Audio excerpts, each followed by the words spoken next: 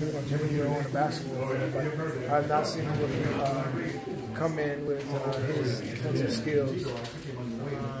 And that's impressive. So the only guy I would say is like Kawhi coming out as a rookie. Everybody knows he's a top defender.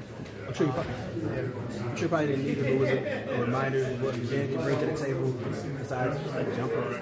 Say it again? Was this a good reminder of what Ben can bring to the table besides a jumper? Who needs to be reminded? Not me. Unless you do, not me. I see it every day. I see it every day. So I mean, in terms of like all the talk coming into the season was like, is he going to take shots? But it seemed like it doesn't matter with the new. No, honestly, yeah, okay.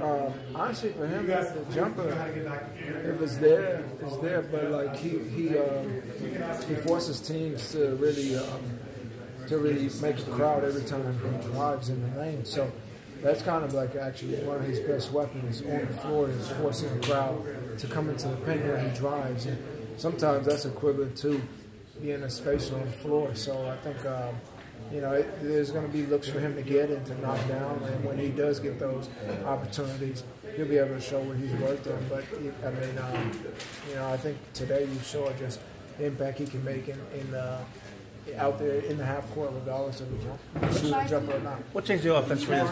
That Al was out.